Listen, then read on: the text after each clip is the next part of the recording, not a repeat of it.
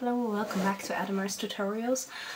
This time we're going to make a bracelet with the same method we did the mask. This video is going to be very similar to my mask video, so I'm going to try and keep the basics short.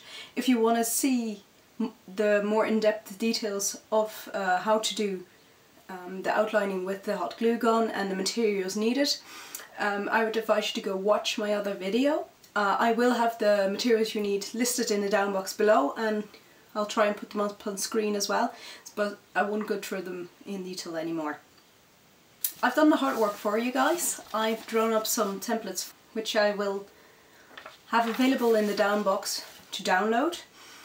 As you can see, there's two sort of Art Nouveau inspired ones. I have another Gothic inspired one and one that is freestyle, and I'm going to show you how we're going to fill that one in. So if you want to know how to do this, keep on watching. The first step would be to plug in your hot glue gun and to prepare your work surface.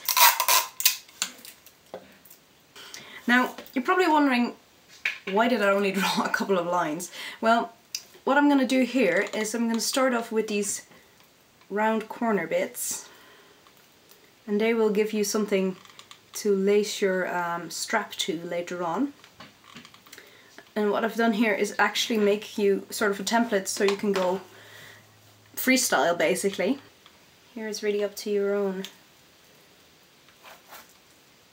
creativity to make the shapes you want. You can do whatever curls or curves you want. Even just do crisscross lines, you know, very expressionistic, and it will still look nice. When your design is cooled down, peel it off the plastic. See that my glue was a little bit, maybe a little bit too liquid when I was using it, so I didn't end up with a hole here, so I may have to actually pierce a hole here so I can attach my strap. So here we are. I have traced all the lines with hot glue, and here's the peacock one. Here's the Gothic one, the butterfly, and sort of the freestyle one. What we're going to do now is hold it under the hot tap, make the glue soft again, so we will be able to form it around the arm, and then we're going to spray paint them.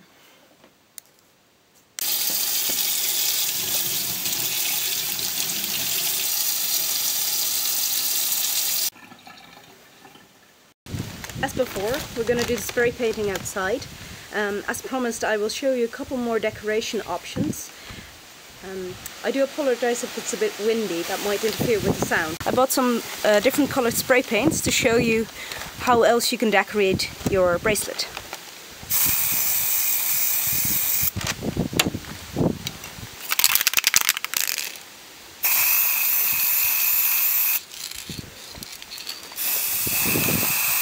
And just leave that to dry now. Welcome back upstairs. The bracelets are now dry.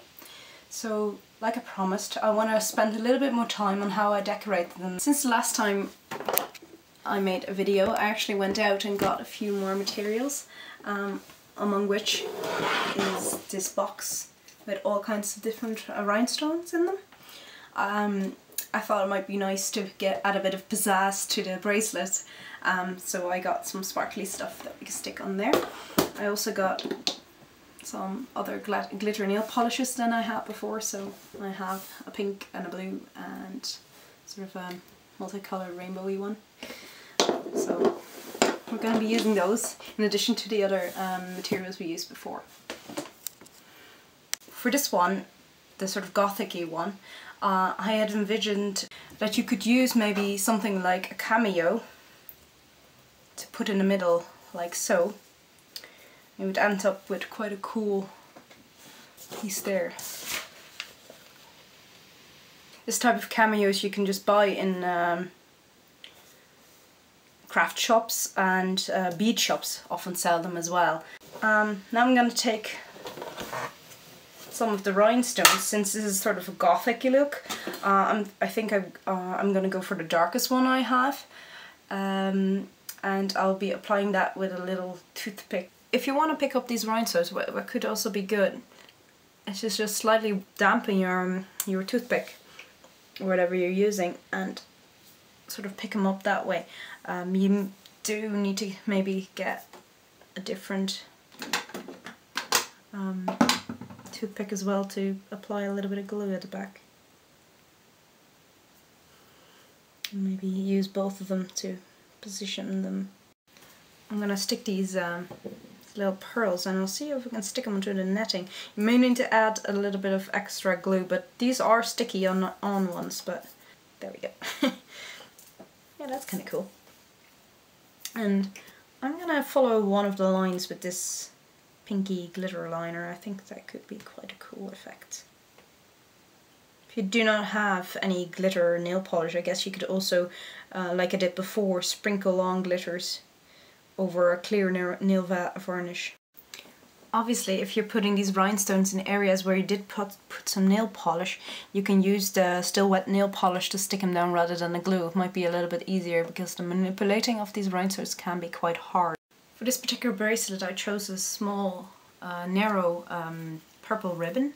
I intentionally left all these loops here so you can sort of lace it like a corset. So I'm just going to do that and then show you the end result. Here I am again. I have laced it. I hope you can learn from my mistakes here though. Before I'm going to put this pattern up for this freestyle one, I'm going to make it a little bit longer because it's quite narrow on my arm, and also I'm going to make the loops a little bit wider because some of them have kind of like gotten too small because the glue was too liquid. So if I'm gonna draw up a new one for you guys. Also take a ribbon that's long enough and learn from my mistake. But this is sort of the idea. You lace it up like it is a corset, and it will look pretty on the back as well. You'll just have this, and that's what it looks like up close with the sparkly bits on there. Next is the dragonfly bracelet. I have some very pretty blue rhinestones which I thought might be very nice for this. So that coupled with some of the more translucent rhinestones I think will be very pretty with this. Obviously wings of a dragonfly can be quite colourful, so you could also do this one in a different colour. If I had a sort of turquoisey spray paint I would have used that, but I didn't. And this is the final look of the I keep saying butterfly, but it's actually a dragonfly bracelet. Like I said before, this one is a little bit too wide for my arms. You can just tie it with a ribbon at the back of your arm. So I've now finished pretty much all of the bracelets. The one I didn't finish is this one. I do feel this is a cool design, but when it's on, the center parts is mainly what's showing, and that's a pity because the detail is on the side. So I don't know if this one worked out as well as it could have. The one I like the best personally is the Gothic version, which could also be very cool as a choker, I think. But you can also make something very fun out of the freestyle one. It's really up to you, really. I just hope this gave you some ideas on how to decorate these cuff bracelets and maybe adapt it for a choker or something else. I want to thank you very much for watching. Please give me a thumbs up if you liked the video and help support the channel. If you want to be notified of new videos, please subscribe, and until next time.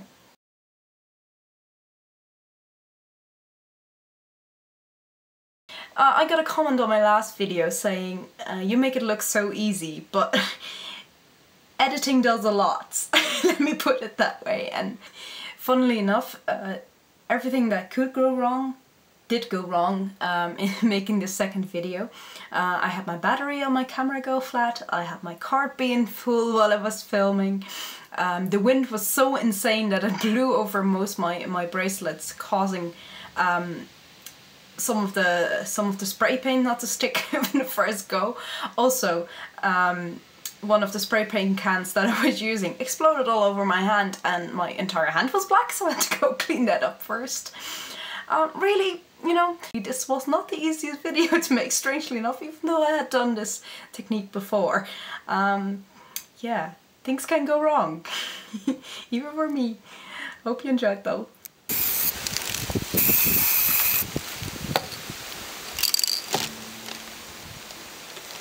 Oh well, I've got them spray painted, but I would recommend not to do this on a windy day, if at all possible.